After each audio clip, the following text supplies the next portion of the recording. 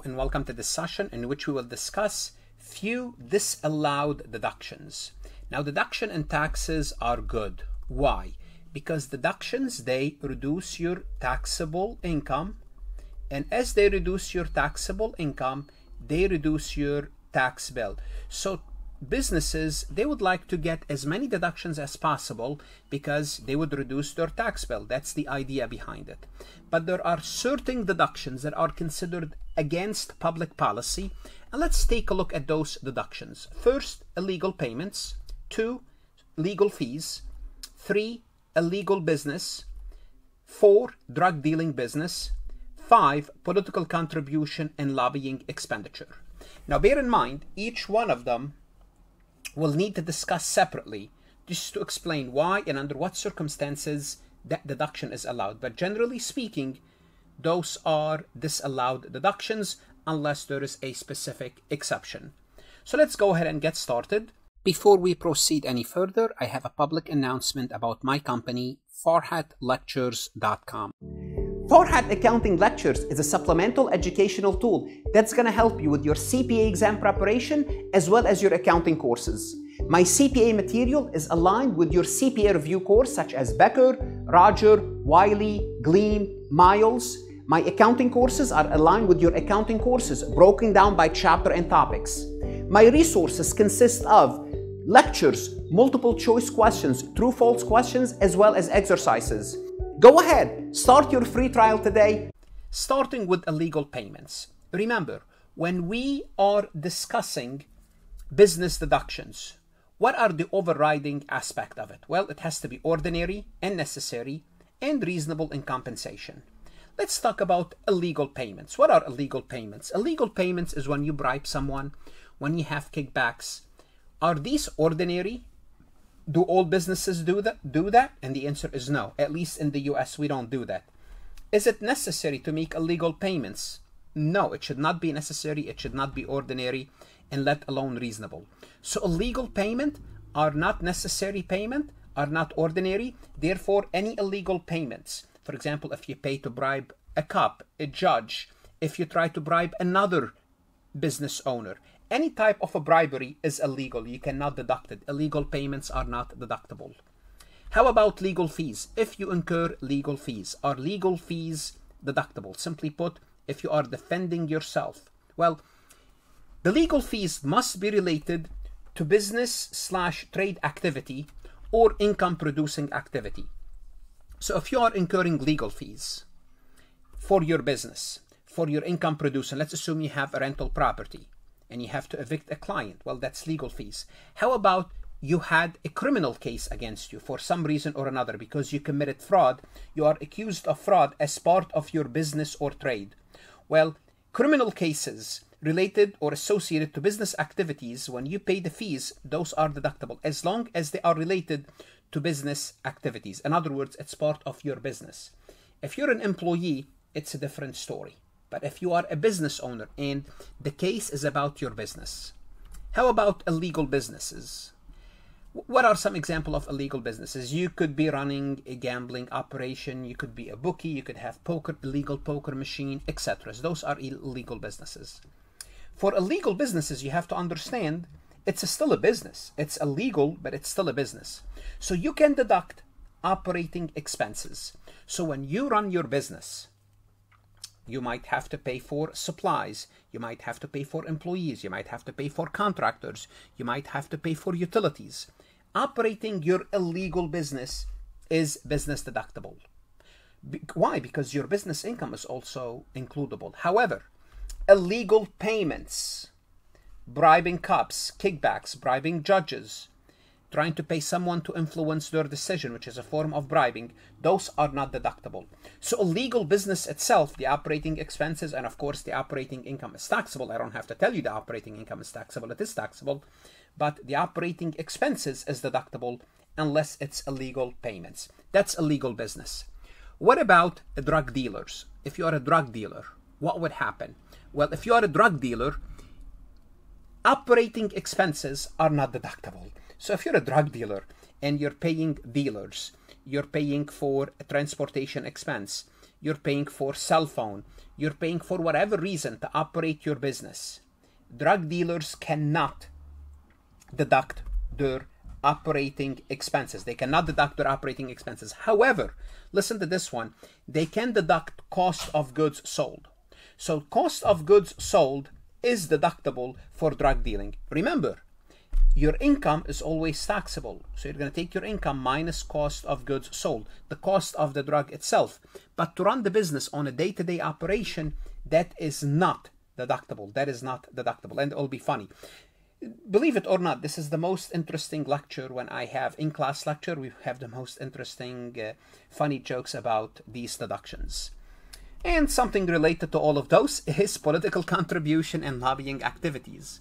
How about if you make a political contribution from your business? Can you deduct this? Not deductible, whether you make that contribution directly or indirectly, that's not deductible. And what's the reason behind this?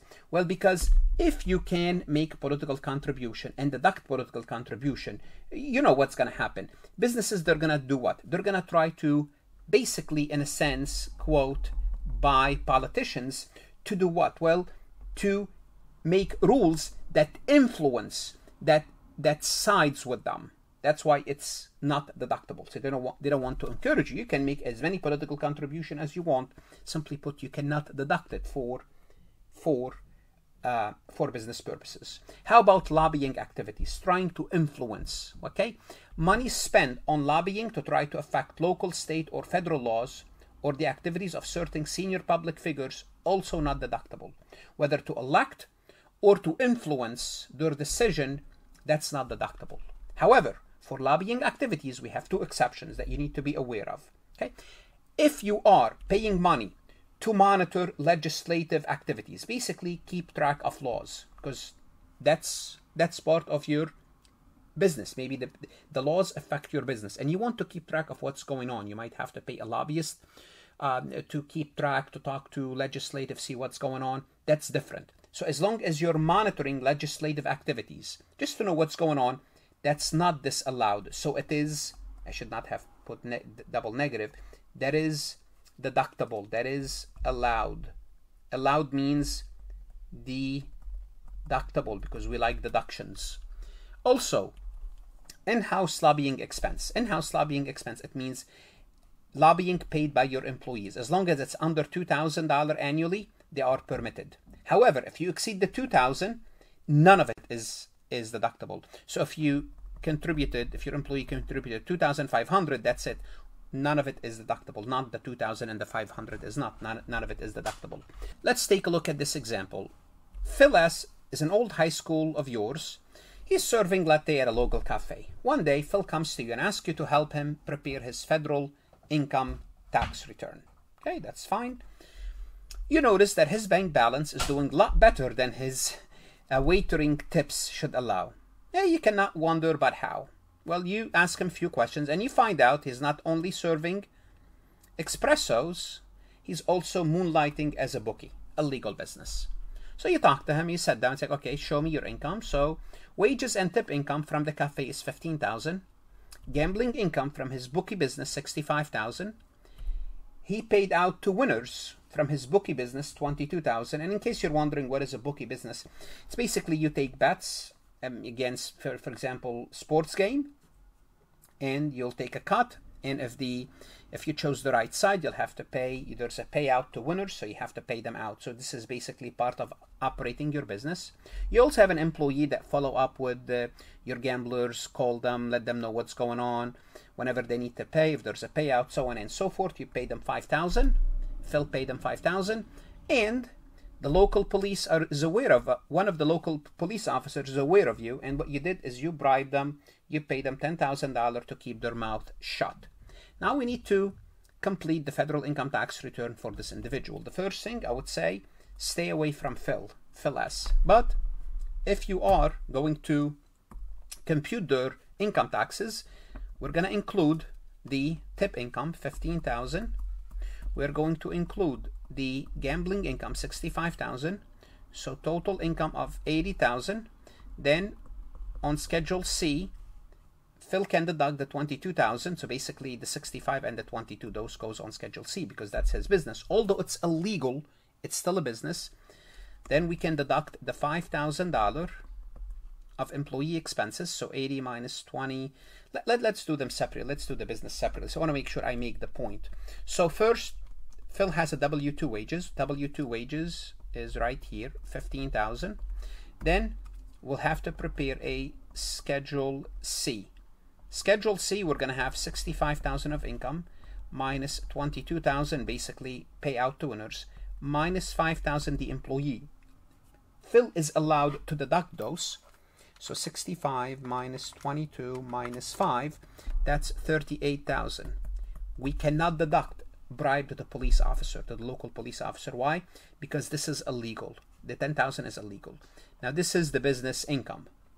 Now bear in mind, you don't want to associate yourself with a client like this. That's not your problem in a sense that you're only preparing their taxes. However, if you know he's bribing a police officer, then there is no confidentiality as a CPA or as an accountant or as a bookkeeper. So you have to be aware, you have to be careful of what you do. But this is basically the amount that's included in Phil taxable income, the 38 plus the 15.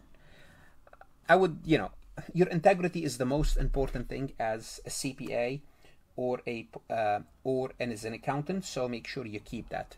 What should you do now? To learn more about this disallowed deductions, go to Farhat Lectures, look at additional lectures, MCQs, true, false. That's going to help you understand this concept better. Whether you are a CPA candidate, accounting student, or enrolled agent, good luck, study hard, and stay safe.